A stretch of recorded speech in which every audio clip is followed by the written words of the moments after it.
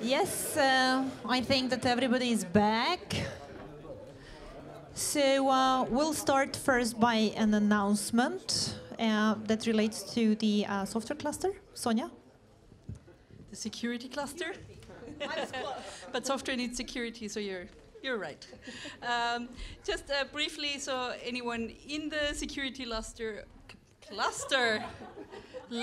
lusting after security, or even just vaguely interested in security and curious, we will have our informal cluster meeting on the other side of this wall where there are tables and chairs right after this. Yes. Good, excellent. Okay, so we'll start with Fredrik and Virginia telling us about elements. One more first. Elements of AI, okay. So I took the opportunity, since we just had an introduction of a large number of different initiatives, I was going to introduce another one. So many of you might have heard about this course, Elements of AI, that has been developed by University of Helsinki so in Finland, and promoted to educate at least 1% of the Finnish population. So this has been a very successful course in Finland, and now we're taking it back. We're taking it back. No, we're taking it to Sweden. Don't quote me on that one. No, sorry. So we're going to take it to Sweden, and it's going to be launched on Wednesday. And I just received a phone call from Minister of Digitalization, Anders Ygeman, so he will be there opening it on Wednesday. And basically the point of the course is to educate the general population and everyone in the foundations of AI. So trying to give a more nuanced picture of what AI is and some of the different techniques behind AI. And for those of you who want credits for this course, Linköping University offers a fristående kurs. So each and every one of you can get 2 university credits by applying to this course. No, you don't. It's not enough to apply. You have to finish the course as well. So sorry, Lars, no points for you. Yes, so currently there is English and Finnish, and the Swedish one, we're putting the final touches on that. So the Swedish version will be launched on Wednesday. And we have both AI Competence and AI Innovation who has been involved in this, and Linköping University is the academic partner. So I think 2 weeks ago we had about 1,000 people registered for the course.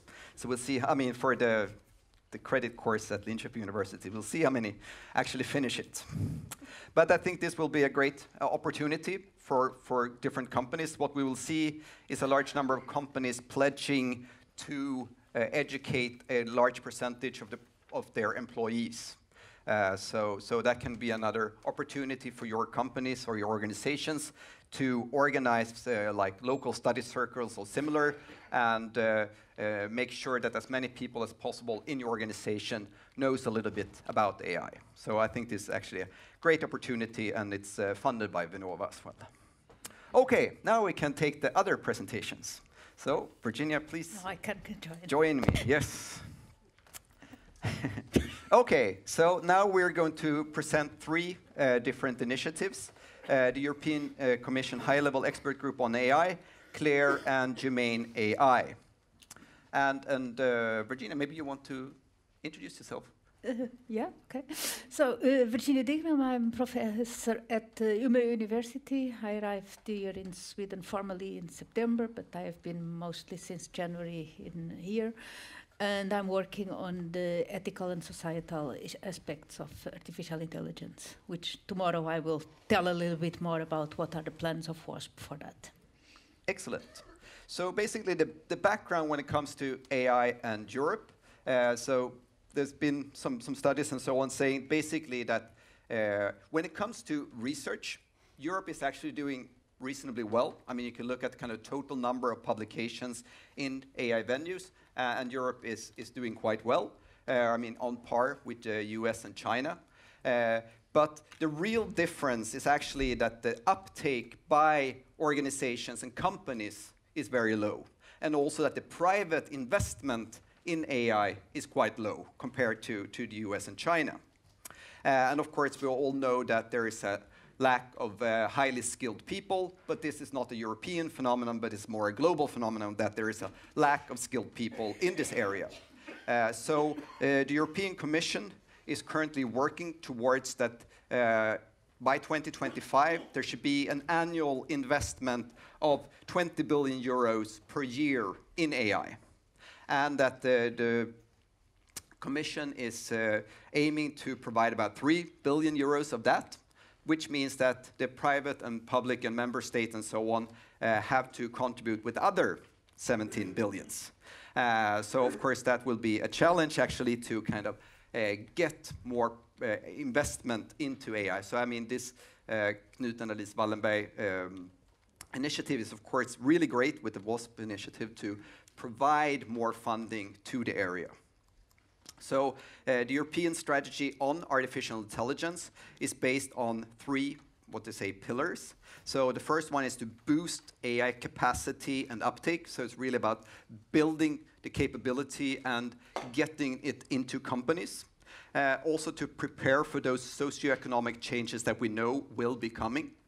So even though, I mean, personally, I don't believe that there will be a large number of jobs that will disappear, but I think that every job will change. And of course, that will cause a lot of socioeconomic changes. And the third pillar is to ensure that Europe has an appropriate ethical and legal framework. And in some sense, that is, I would argue that is kind of the bet that Europe is making, that by developing the right kind of AI, we will be the leader or the ones can really push that aspect. So to provide, to develop this ethical framework, there's been set up a high-level expert group where we have 52 experts coming from different backgrounds. So we have people from industry, from academia, and also from the civil society. And Virginia and myself are two members of this group. And we have two deliverables. The first one we have already delivered, which is these ethical guidelines for artificial intelligence that was published on the 9th of April. And now we're working on policy and investment recommendations, which are planned to be presented in the end of June. So with that, I leave the word to you. Yeah. So maybe just some more background on this group. We are indeed 52 people. I would say we are like 520 expertises in between all those people. And it's quite a challenge because not everybody is an expert on AI from the perspective of the technical aspects of AI, but lots of them are experts in society, in union movements, and all types of societal and industrial aspects. So it is, in a sense, quite a challenge to get 52 people sitting around a table and literally together write a document, and that's what we do in those meetings, which is a quite interesting process to assist, to participate on. But anyway, so we are quite proud and quite happy with the result that this guidelines for, and you have them there, the real thing. Evidence. The guidelines for trustworthy AI that we have developed. It is based in 3 pillars, which you can see there, that AI should be lawful, that AI should be ethical, and that AI should be robust. The first pillar is something which we are not doing. There is another group, which is an expert group on legal aspects of AI, which is taking care about what kind of regulation is or not needed and at what kind of level should the law aspect of AI be taken care of. In this group, and our work is about the ethics and robustness of AI, for which we have developed this document, which has 3 parts. In the first one, we describe the principles which AI should adhere in, at least in the vision of the expert group, and which has been endorsed by the European Union, the European Commission. Then we describe the requirements for these systems, and then we have this assessment list. The principles which we have agreed upon is that AI should be firstly based on law, so the law is the ground for all what we do. Ethics is some kind of the sky where we would like to be, so those two things is the space where we have to act, and the principles that we want to adhere on in development, use and deployment and research on AI is respect for human autonomy, the prevention of harm, fairness and explicability. From there we derived these requirements, which are a bit further detailed in the document in terms of more concrete technical and non-technical requirements for AI systems. We designed as well a list, an assessment list, which is a list of 136 questions, which can help organizations and companies to assess how well or how far they are from meeting these requirements. At this moment that the document has been published, we are launching a piloting process to evaluate if this assessment list is in any way useful and relevant. That will be done in two parts: a quantitative survey which will be made accessible to as large as possible group of organizations and companies in different sectors and different countries and so on. And then we'll have in-depth evaluation with a few selected companies and organizations from different sectors in order to do a kind of a mock-up assessment evaluation to see whether we get some more information about the quality and efficiency of this assessment list and of these requirements. The second part you can get again.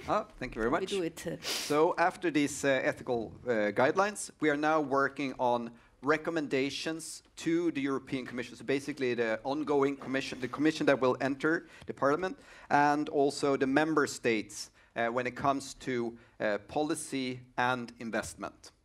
So here we have 4 different kind of impact areas.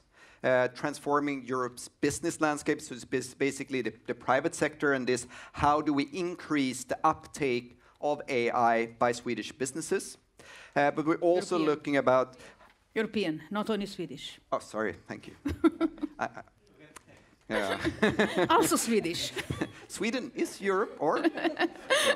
and then also, so not only not just the private sector, but also the public sector is very important here, and so that we can really get the benefits out to the citizens of all European countries. And then we also have attaining world-class research capabilities as one of these impacts. And I'm one of 2 people that are kind of rapporteurs responsible for writing this section. And then we also have one part more about citizen benefits and engagement. So really kind of engaging the general population in this area, because we know there is a lot of, uncertainty, maybe even fear and so on around AI and what the consequences might be. Often they are not really scientifically founded, but of course you need to address these uncertainties and fears. And then we have 4 enablers or areas where we will be in order to reach these impacts. So the first one is about funding and investment. The second one is on data and infrastructure. We already heard, for example, from AI Innovation about building these kind of data factories and so on, building this physical infrastructure. We also heard from NVIDIA about the huge need of, or the need for large-scale computing infrastructure. And then we have skills in education, which is kind of the foundations. We already heard this, that the lack of competences is one of the major challenges in the area. And finally, we need to ensure that we have the appropriate policy and regulatory framework. So that's another enabler.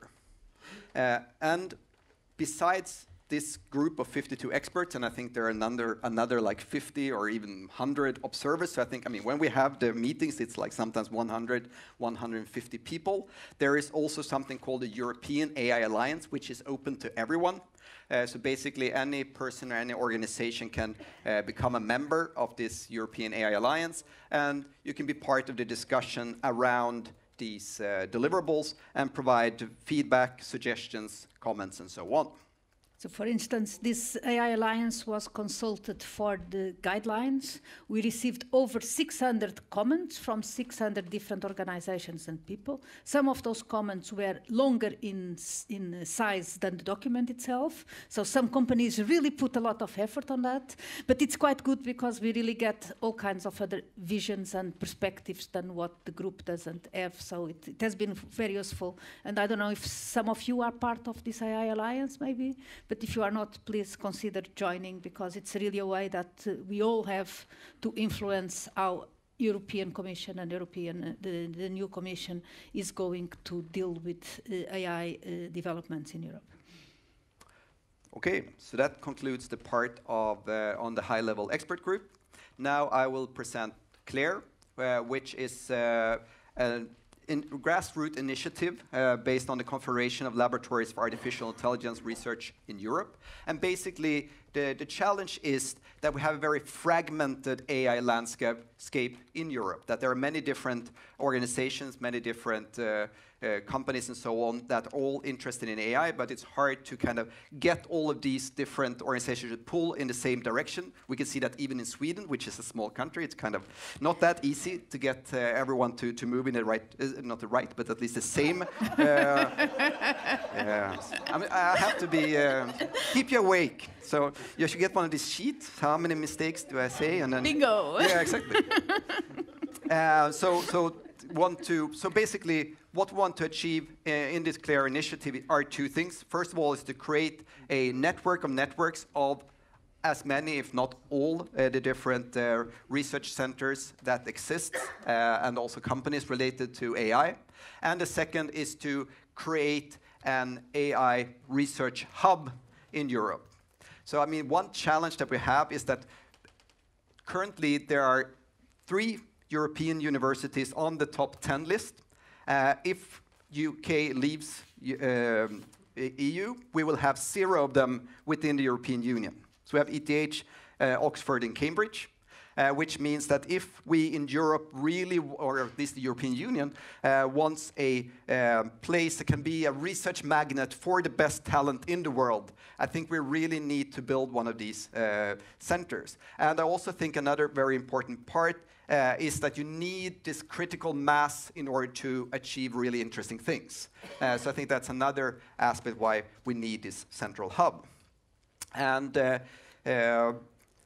the purpose of this hub is not to kind of take all the resources and take all the researchers and kind of hog them in one place, but rather to provide an excellent working facilities where people come, stay for half a year or something like that, and then they come back to their kind of normal universities and so on, and bring back the knowledge that they have gained. So the overarching vision is excellence across all of AI.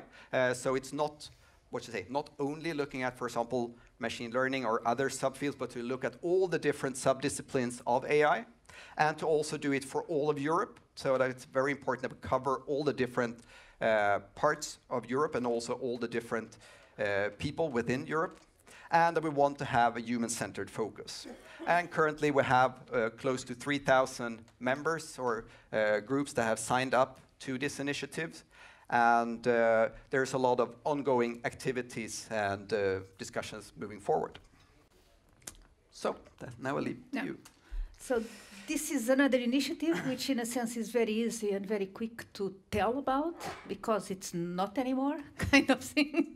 So it is an initiative which was put together by a bunch of groups, 35 groups, I believe, aiming at developing a proposal for one of these European flagships, like the Brain Project or the Graphene Project, which would be meaning that if this would be successful, we would have in the coming 10 years 1 billion euros invested by the European Union, the European Commission, together with 1 billion euros, which would come from parties and countries involved.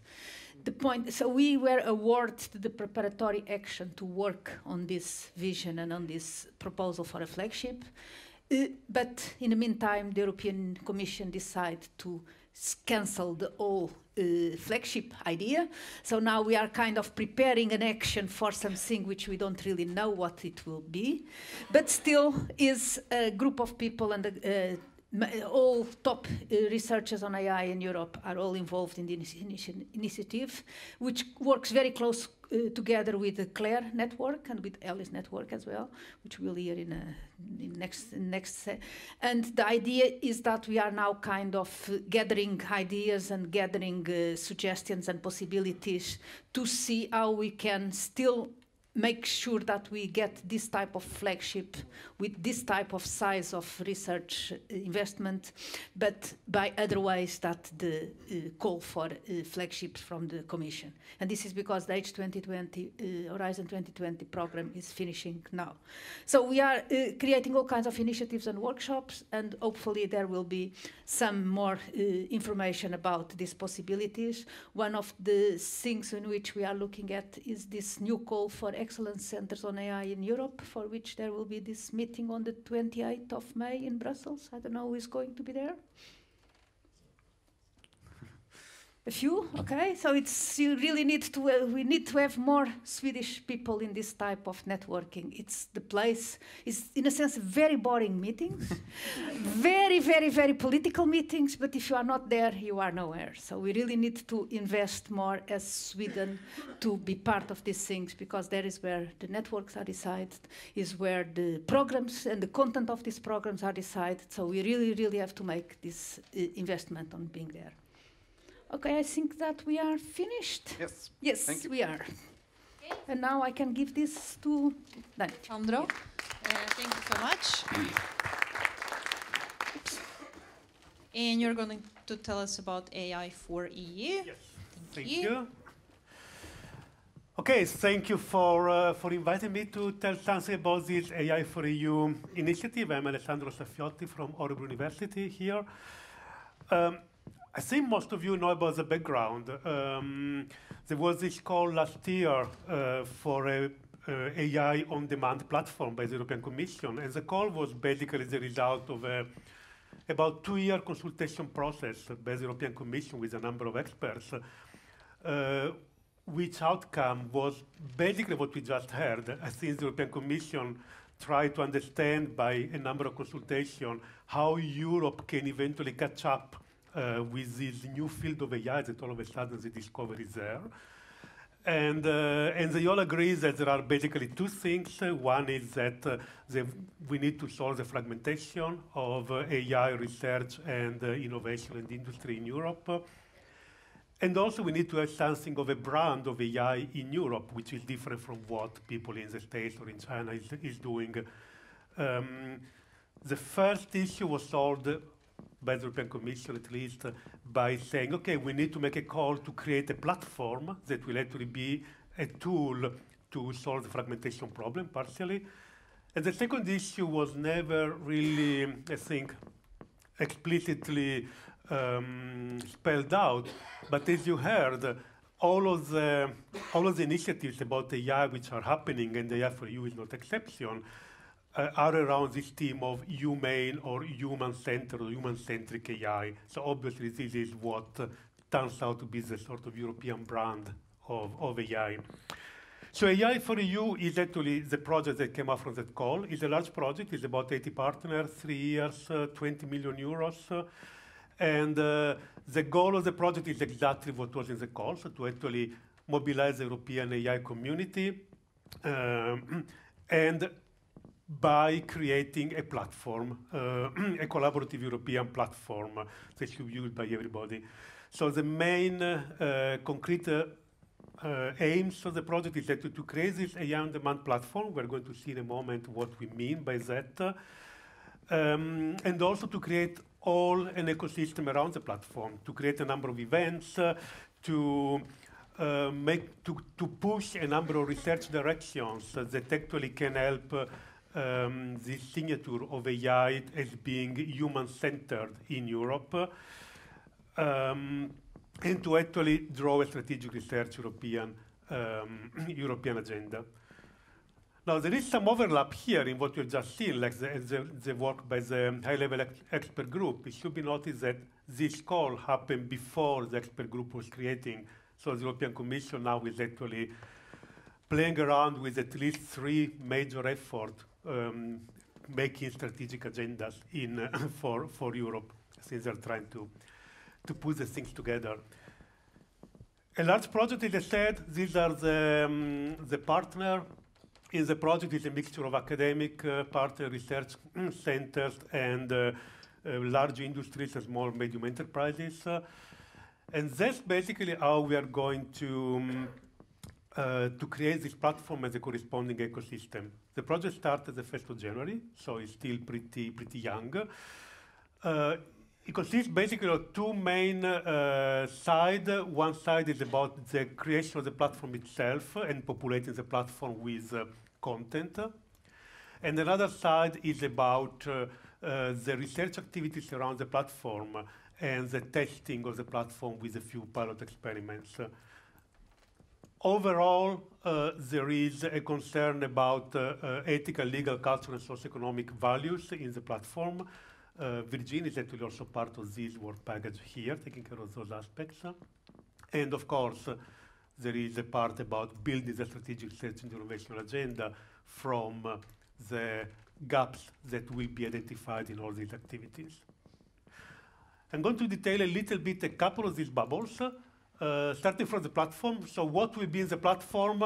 I think what is probably more important for most of us is the top layer, so how people will be able to use the platform through a service layer. In fact, let me jump directly to this slide. So the platform is supposed to provide a variety of things to any possible users, from AI algorithm and tools to data sets, very important, to also training and educational material, or possibly pointers to training and educational materials, and access to AI experts, and so on and so forth. And it's supposed to provide these to basically to every possible stakeholders, from researchers to industry to educators and society at large. Okay. From the top level side, so from the point of view of the research, we want to actually complement, although the main outcome of the project will be the platform, we also want to fill it with content and to create an AI community, aggregated AI community around this platform, using this platform. And for that, we want to push explicitly 5 particular areas that, in our opinion, are areas that are needed in order to achieve the idea of a human-centered AI, or AI systems which are compliant to the human values as a center of European culture, be them ethical, social, economical, or cultural values. We identify those specific areas on which we believe there is a need to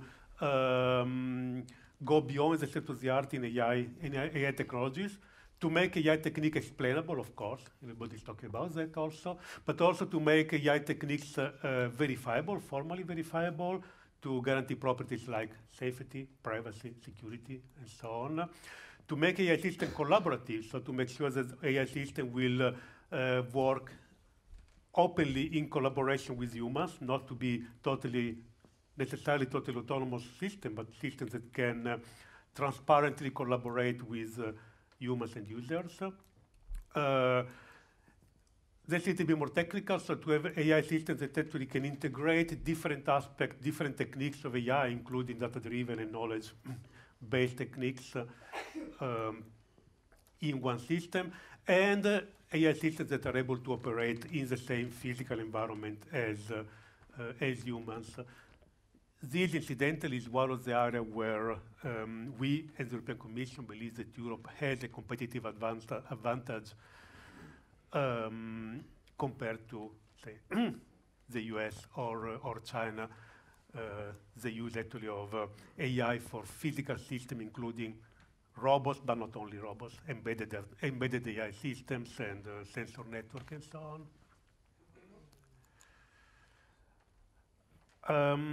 One additional thing that we are going to do is to actually test this platform in a number of pilot experiments. The pilot experiment there will be 8 of them on 8 different domains. They are relatively small experiments which are meant basically to show that the AI platform will indeed serve the purpose of making AI technologies available to industries and SMEs.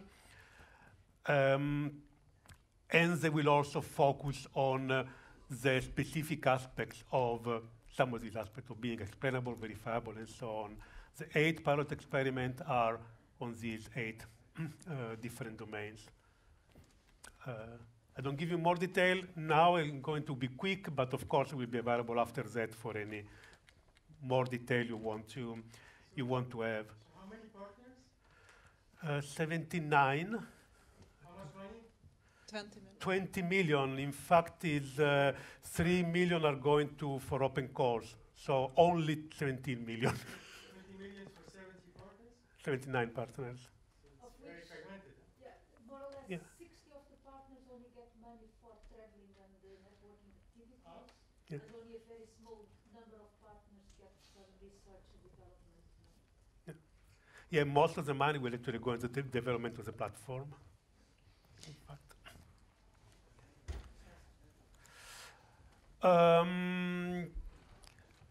Just to give you an idea of the timeline, so as I said, we started at January this year.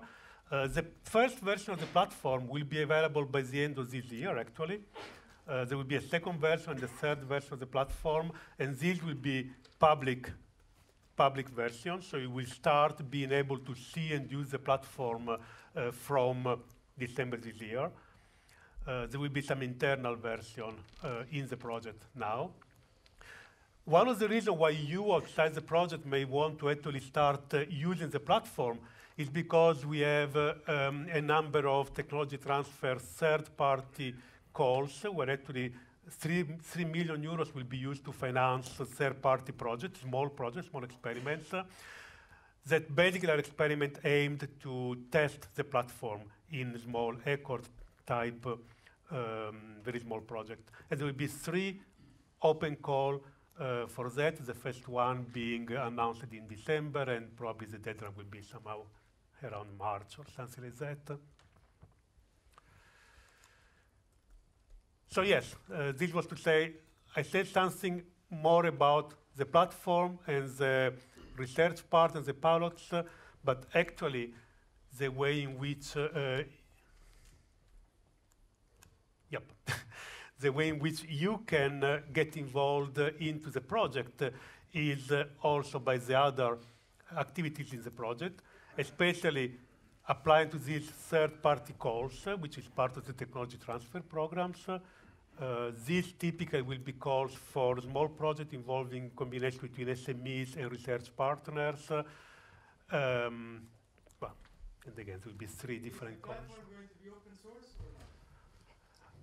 Open source, it will not be. Can we wait with the discussion for the panel? Yes, okay. This is a very important question. So. Yeah. Yes, you have a panel Yeah. that you can ask all the questions. Good. The other way to contribute is actually to start using the platform, putting material in the platform, and getting things from the platform. And of course, there will be a number of events which will be organized by the consortium, in which we're expected to open this event as widely as possible to the entire community. When this is happening, well, you can register right now your interest in the website if you want to. Very soon we will start to have open call for open event, both small scientific event about some of this research topic and wider dissemination event. And from December you will be able to access the public version of the platform, and you will be able to see the first call for third-party funding. And that's it, and I will leave all the rest for the questions and the discussion. Thank you so much. Thank you. And Thomas Ellis. All right, so I'm sure you're up for another initiative. So I'll talk a little bit about an initiative called ELLIS, where I've been involved a bit. So this is a bottom-up initiative from machine learning researchers within Europe, I would say. that's coming together. And it's clear, I'm using words from the ELLIS website, so you'll see the kind of language that's used, and it's a clear focus towards excellence. There was a first meeting held at NeurIPS in December, when the ELLIS Society was officially founded. There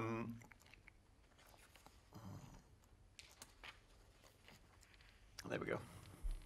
So it's a clear focus towards the very best academic researchers in Europe, with collaboration with people in industry doing basic research, so at companies like Google, DeepMind, for example.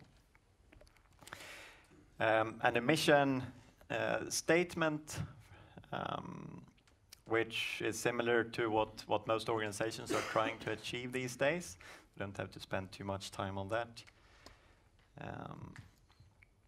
And this is heavily, so the construction itself, which I'll say a few words about, it's heavily inspired by something called EMBL, which is the European Molecular Biology Laboratory that's been around for a while. And it's also heavily inspired by the extremely successful CFAR LMB program that received the Turing Award, for example. And they will also evaluate the first members, since we can't do that within Europe. So in one sentence, the unique characteristic of ELLIS is outstanding academic quality, as measured, for instance, by publications in the leading competitive conferences in the field. It's a lab, or several labs around Europe. We don't know where they will be. There are two different forms. One is called a unit, which I'll say a few more words about later on.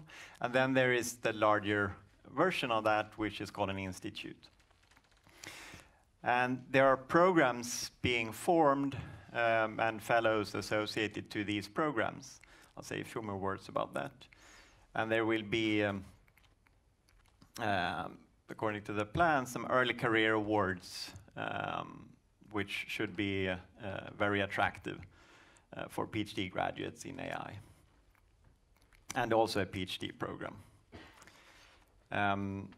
So what's happening right now? Well, the proposals for research programs have been sent over the sea, so they are now in Canada, and they are evaluating this, and also evaluating the proposed fellows, who will then move on and form these units and institutes. And of course, as we've heard, there's now a big game going on in Europe about the money. So ELLIS will have one interest in there, and we'll see what happens. We spoke a bit about that. So this networking part of it has a few different roles to play. One of them is to enforce really strong connections between leading people in the area, sending people back and forth in various ways. And also to create a community to give a voice for ML in Europe in this sense. We can skip that. So one of those programs that I mentioned consists of these joint groups of 10 to 20 fellows, say. And it has 1 to 3 directors that sort of leads the initiative. And there will be 2 to 3 workshops per year, and they will be co-located with some of the major conferences happening in Europe that year. And the fellows are also expected to play a role when it comes to supervision and mentoring of these younger PhD students entering the field. And as I said, establishing the units and institutes. Also providing strategic advice and quality control for new fellows. So heavily inspired by the Max Planck to some extent, for those of you who know that. So the selection process, nominations from the entire community is encouraged, and that has been ongoing for a while now. And there will be objective criteria, such as high number of publications in top-tier conferences, citation impacts, awards, etc. And the people in Canada also put an emphasis on more subjective criteria, which I think might be used later on as well, which is collegiality and willingness to actually make this happen. So there are clearly challenges around. So what's happening right now is to put together these fellows who can actually start to work with this at a slightly larger level. And there is some seed money for this from Germany, who actually kindly contributed some money to get started, at least covering this year. And at the same time, need mechanism for evolving young, and this I think is extremely important to Sweden, who is via WASP now entering this area in a serious manner, so that we can get our young people on track here and get involved if this eventuates. So again, the long-term goal is to establish a European lab within this area, which will consist of several physical places called institutes. And again, as I said, modeled according to EMBL to a large extent.